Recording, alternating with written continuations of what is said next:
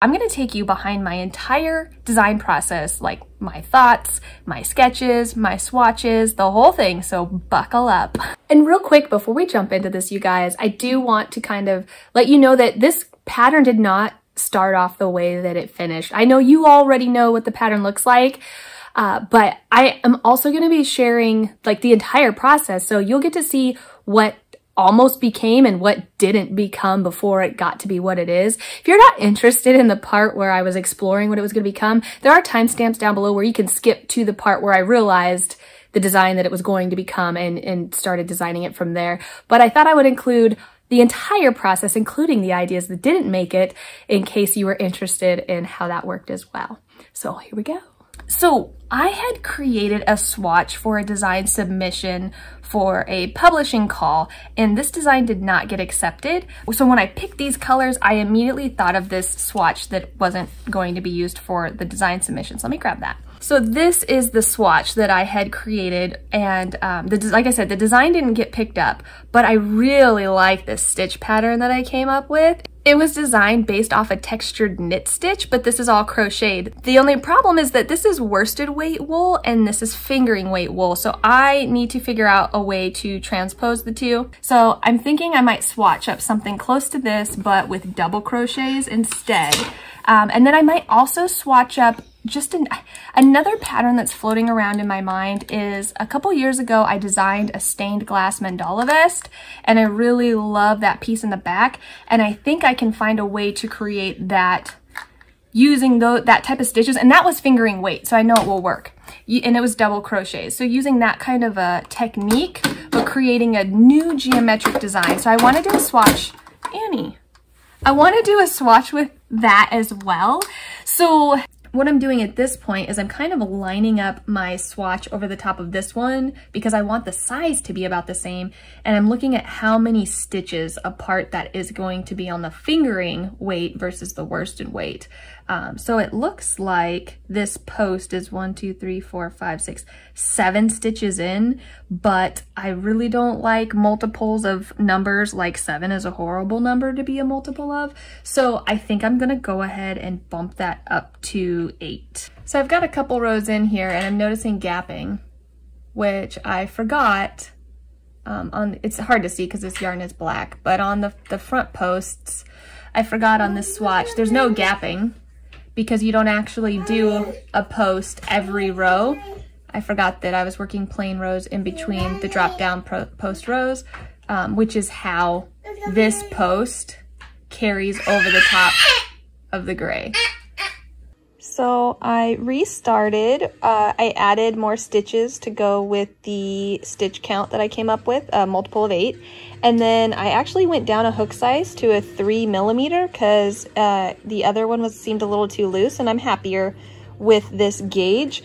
But I'm noticing that I'm not gonna want these posts this far apart. So I'm gonna start over with 6 stitches. So post 1, 2, 3, 4, 5.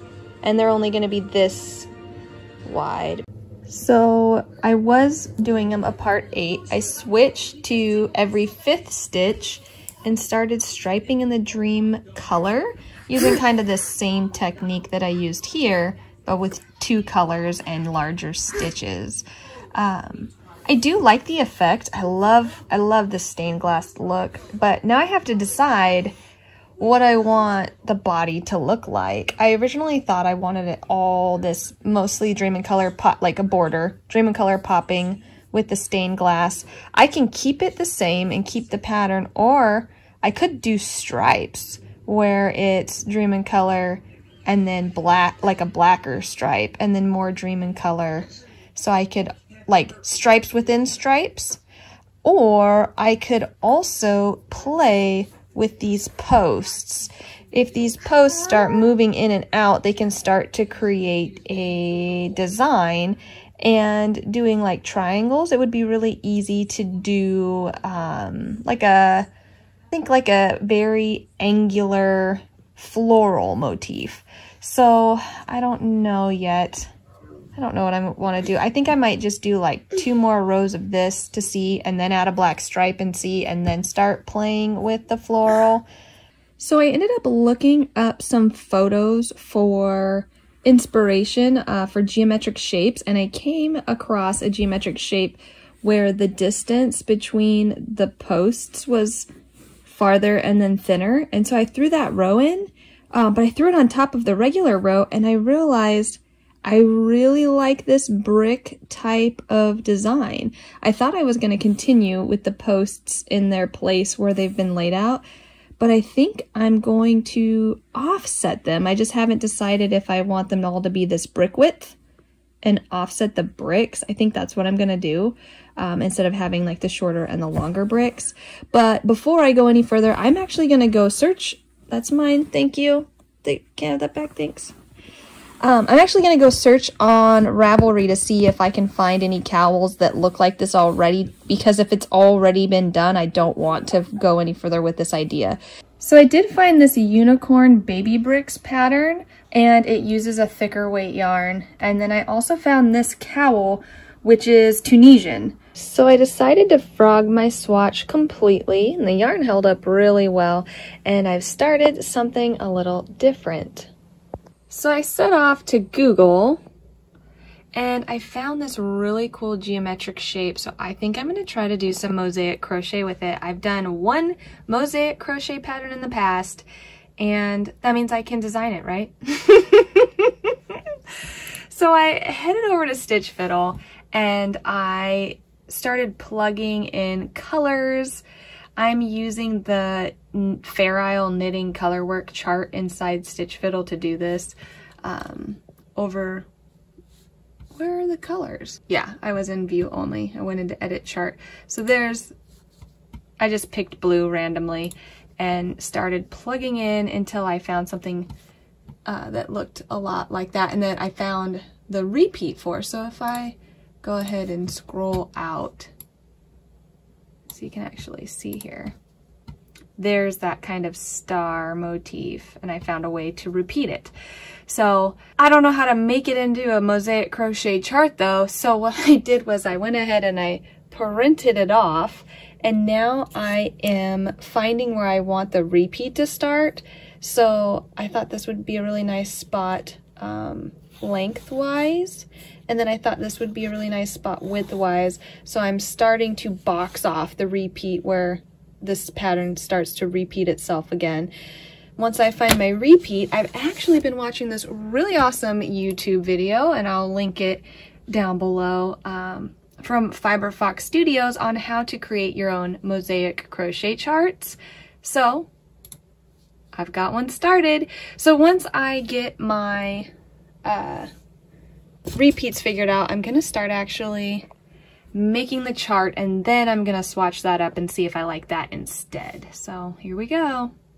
I need to get to bed soon, but I was so excited to get this done that I think I've stayed up too late.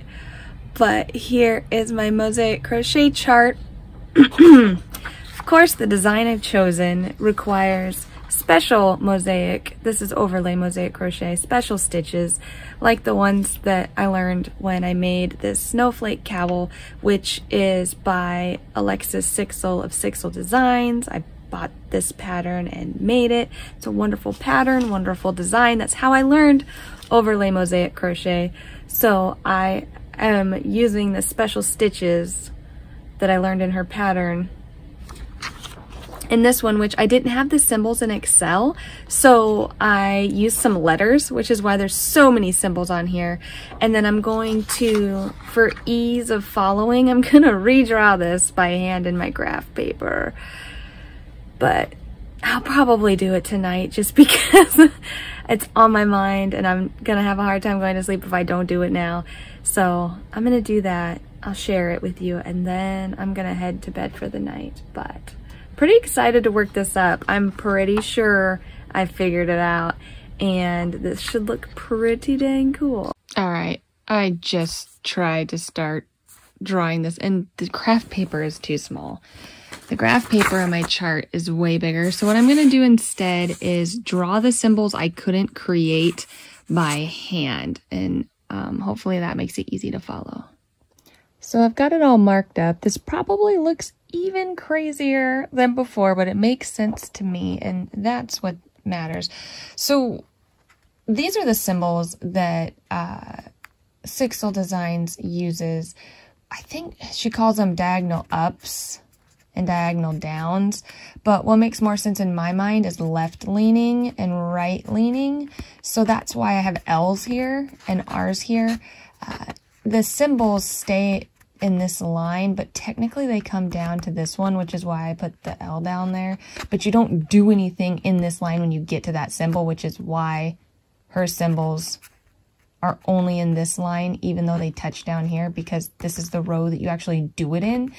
That's the most confusing thing about designing mosaic crochet, is when you're marking your symbols, they're for the row below. And so that, like, it trips you up a little bit, or at least it tripped me up in my mind a little bit as I was going through it. I was looking at my chart for row 3, marking what I wanted for row 2, and then for row 4, for row 3. And it's just take it one step at a time and you can do it. The ones that tripped me up the most were the special stitches. And I still don't even know if I did them right until I test them out. But this looks clean, and I think I followed the rules properly, so I think it will work. So I couldn't help it. I didn't go to bed. I stayed up and started. So because this is overlay mosaic crochet, I decided to go ahead and do a swatch in the round, because that's what the project's going to be worked in the round, and then I don't have to cut my yarn. So I ended up chaining 3 times the chart repeat, 54 stitches, and this is what I'm getting as far as size. And I did 2 plain rows before starting, kind of like I've got charted out here, except I did both of the first 2 rows in black. So did 2 plain rows, and then I started following the chart. I did find some mistakes. There should be no symbols here, and that should be white, but I think it's showing up the way that it should. I'm just not far enough into it to get to see it, which is a bummer, but I'm so tired. My eyes are going cross-eyed, and I risk making mistakes, so I'm gonna have to save this for tomorrow. But I think if this turns out the way I think it's going to, I think this is gonna be the winning design. I finally got the chart to work. I'm so excited. I'm having lunch right now, but I wanted to show you guys, I got the chart to work, I got the repeat working, and I'm just gonna put a little border on it to see kind of what I wanna do for the border, and then I'm gonna block the swatch, and then it will be time to take the gauge measurements to do all the math for the final size of the cowl. I'm super excited about this. So I made my way through the chart, and I learned a lot along the way. The circles are where there was a symbol on the chart that there shouldn't have been one. I got these backwards, so I had to switch them the other direction. And there was a special stitch that I needed here. I guessed the wrong stitch, and it's very clear. Like, the chart I started out with was a good starting point, and then as I followed it, I could see if it was actually looking like this or not as I worked it. So yeah, it was pretty easy to follow along and fix the things I got wrong on my chart. So I need to update my chart, but here, guys, I'm so in love with it. Here's what the swatch looks like. So this is the stitch pattern repeated 3 times because I needed to work it in the round, right? And then it is 1 full repeat of the 16 rows. And actually I did 1 more row just to make sure that row 1 lined up with row 16 the way it was supposed to when you're ready to repeat your rows. Oh, one other thing I was gonna mention. Oh, and I really like the fabric I'm getting with this 3mm hook too. But the other thing I wanted to mention was I learned this. So following it through just on a swatch size, I learned that I want to actually shift the entire pattern repeat over 1. Because if you look here, there's not a lot going on this end here, but this happened. It split a special stitch. So the special stitches go over 2. It's a very awkward start. So I'm going to shift everything to the right, which will bring this row over here and eliminate that issue at the beginning of the repeat. So I've got quite a bit of fixing to do in the chart, but I'm gonna do another row of single crochet in the back loop only, then call this a day for this swatch and block it. Gonna let it soak for 20 minutes. Okay, so my swatch is now dry and I was able to measure it, and I decided to measure the size of the repeat, and it looks like my pattern repeat is 18 stitches wide and it came out to about 3 1/4 inch. And then the height is 16 rows, and that's 2.75 inches. So I picked a goal size. I'm looking for it to be about 25-inch circumference, 10-inch height. So to get my actual finished measurements, the repeat width for 8 repeats is 26 inches. So that's close. And then for height, repeating the pattern 4 times gives me 11 inches, which is longer than I want. Plus the border, which is, I'm going to do the 3 single crochet rows, which is about a 1/2 inch times 2 for top and bottom. It's going to give me a 12-inch tall cowl. Now, this is also going to depend on how far my yarn will get me. It might only get me 3 repeats. And then it's going to be a little smaller, right? You're looking at under 10 inches, but it's still close. So I really could go either way on this one. I'm going to shoot for 4 though. And so then to figure out my beginning chain, my stitch repeat is 18 stitches. I want to do 8 reps. So the beginning chain is 144. Just a note to remind myself to work 4 rounds of single crochet in the back loop only. Technically the first row is just a regular single crochet row, and then 3 rounds in the back loop only. And then to start the chart. So that is what I'm getting ready to do.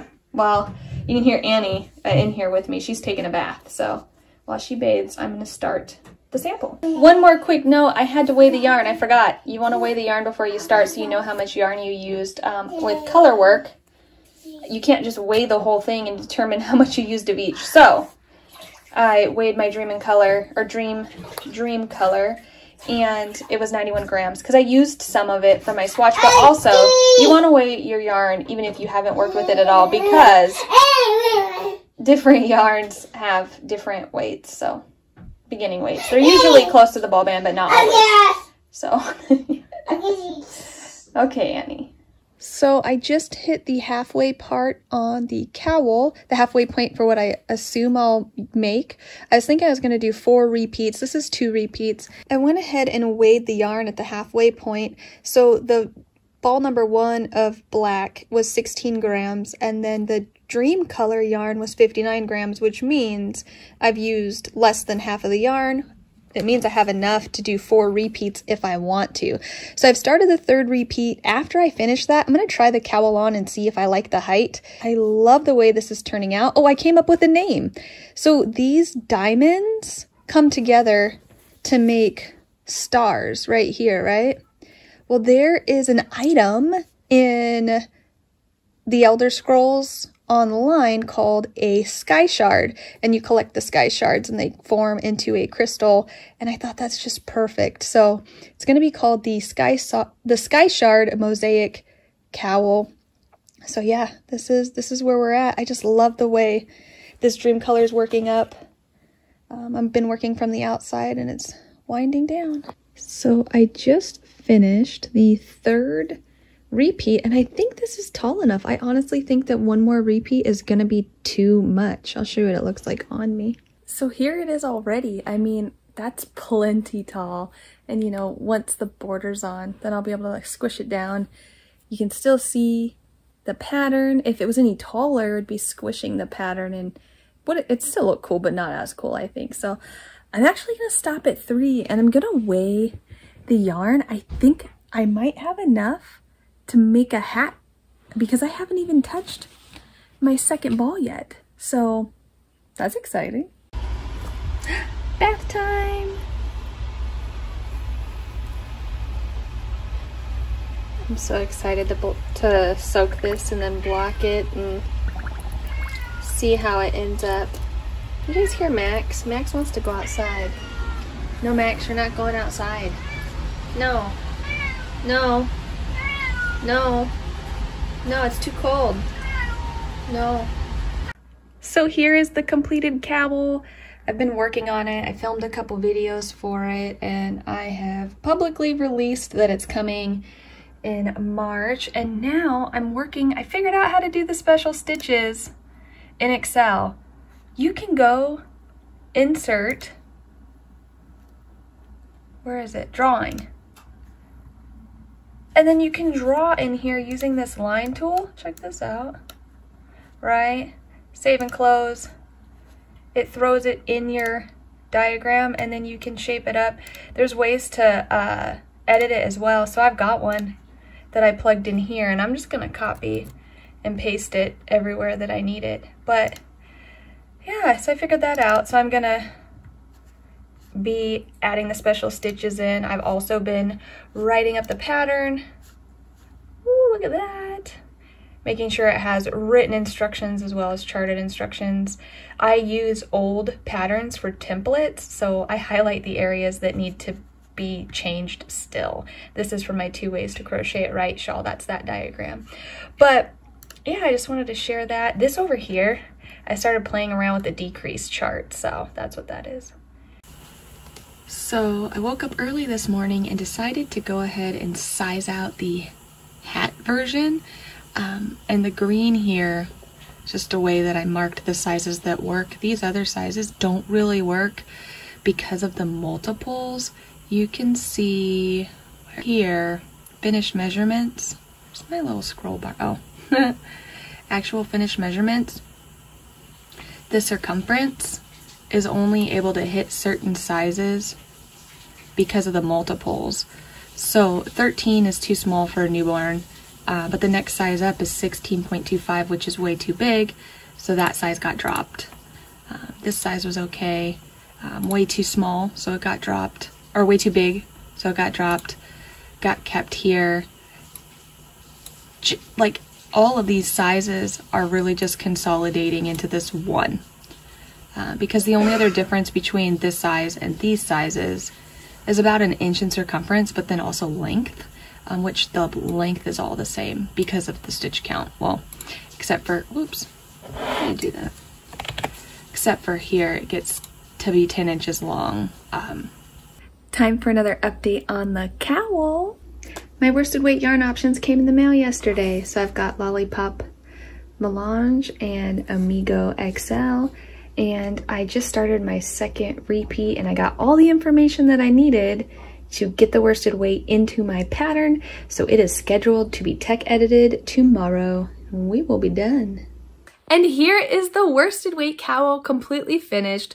This pattern, boy, what a journey, what a learning experience, and I'm so happy with the way that it's turned out. I hope you guys are enjoying the crochet along that's going on right now, and I will have to do a follow-up on that hat that I shared. I did do the sizing, and I'm working on the decrease chart, so that'll be coming down the road. I hope you guys enjoyed this video. Please let me know down below if you did, and I will continue to vlog all of my designs like this if it's something that you guys are interested in. And until next time, guys, happy crafting. Bye.